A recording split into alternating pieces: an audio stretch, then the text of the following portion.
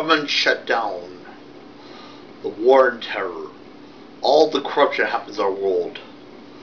What has this country become? All the corrupt officials in our government, and all these mass shootings, all these school shootings. Why? Why has this happened? Why is this happening in our world? People are getting their wish to see what a world would been like if Jesus had never been born. And why is this happening? Hell is overflowing, and Satan is sending his dead to punish us. Why has this happened? You have sex out of wedlock. You kill innocent children. You support same-sex marriage. You pollute for no reason.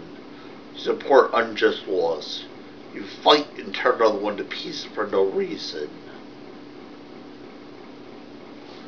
When there is no more room in hell, the dead will walk the earth.